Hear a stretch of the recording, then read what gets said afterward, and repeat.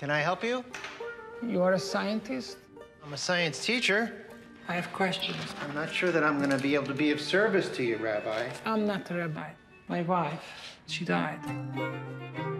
I fear her soul is suffering until she returns to the earth. What's to become of her body?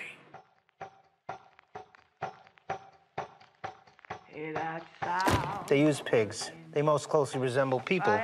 The body is reduced to tiny bits of skin and bone. And how long does this take? I suppose one could bury a pig. I don't imagine that that's, kosher? I buried the pig. We're having office hours here. Just realized nobody knows where I am. Should have left a note.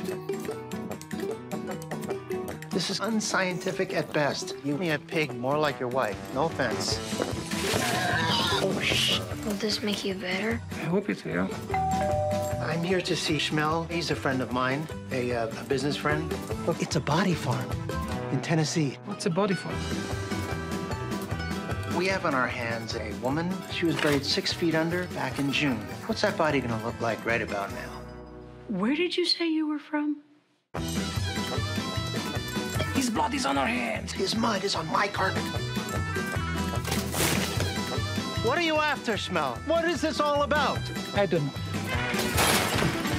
What's your friend's name? Shmuel. Shmuel. Jesus loves you, Shmuel.